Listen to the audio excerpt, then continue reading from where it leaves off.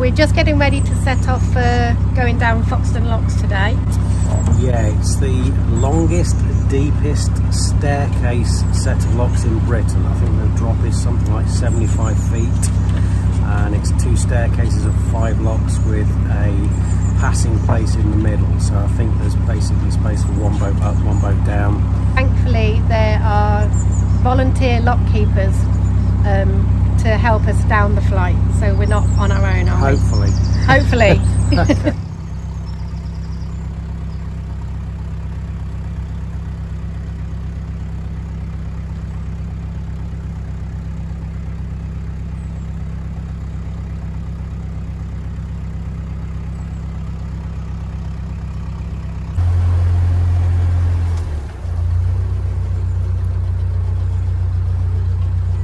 Here we go. Needing your windlass there. Approaching the top of the locks.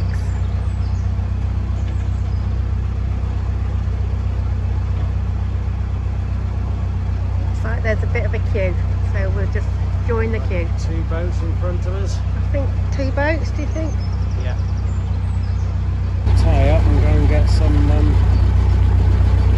breakfast packs. If you want to hold it here, I'll go check in with the locksmith. The lock keeper? Lockkeeper. Locksmith? What? So while Pete was off getting breakfast and checking in with the lock keeper, I filled up with water. Hello. What you got there? Breakfast baps and dog treats so they don't eat our breakfast baps.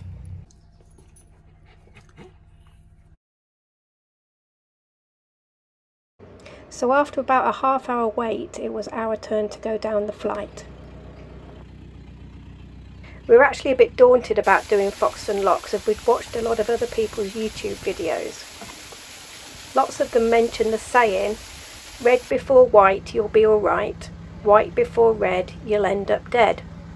This refers to the order that you open the paddles in, and it was really good to have the locky there to explain it all to us and why you do it in that order.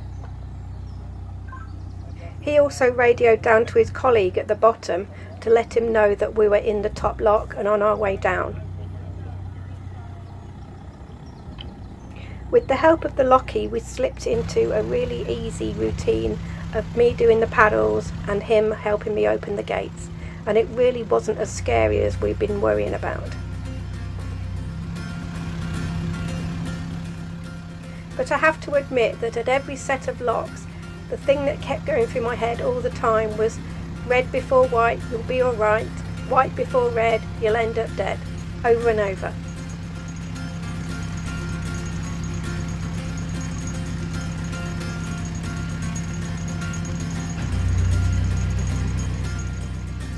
The red paddles fill the locks and the white paddles empty them.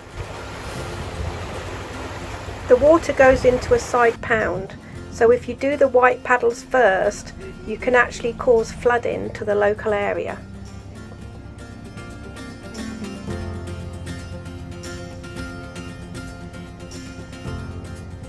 A past lock keeper chose to paint the paddles red and white to make it easier to explain the operation of the locks.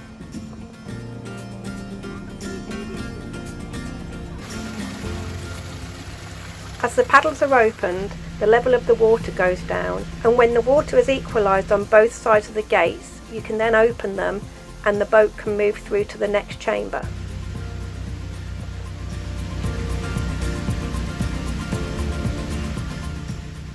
While we set the locks, Pete did a fantastic job navigating the boat in and out of some very, very tight spaces.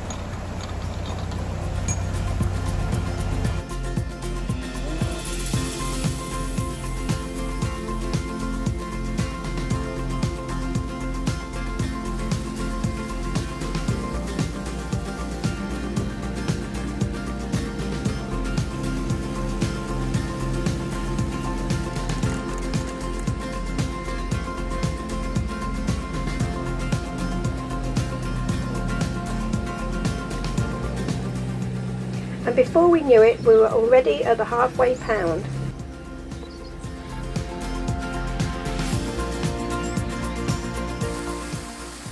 Five locks done and 5 more to go.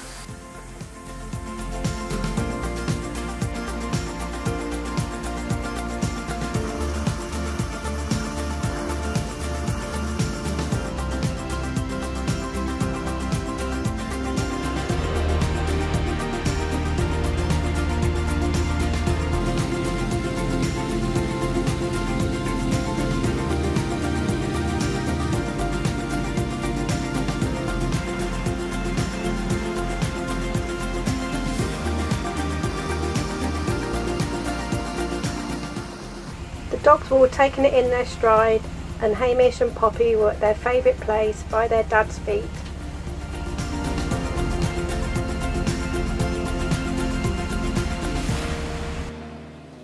Staircase locks like Foxton are used where a canal needs to climb a steep hill, and they consist of a group of locks where each lock opens directly into the next one, where the bottom gates of one lock form the top gates of the next. Foxton locks are the largest flight of staircase locks in the English canal system.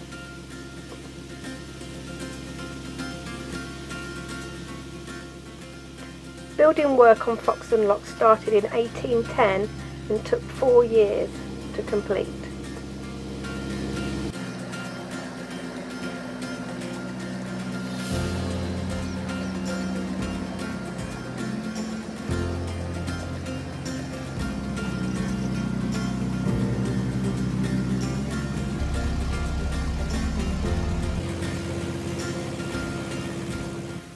And without any problems whatsoever, we made it to the bottom lock.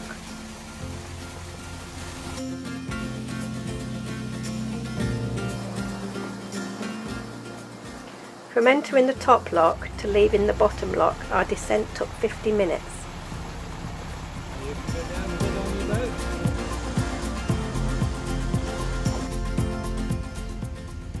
And then it was the turn of the boat that had been waiting at the bottom to make their ascent of the flight. And we headed through the swing bridge to continue our journey to Market Harborough.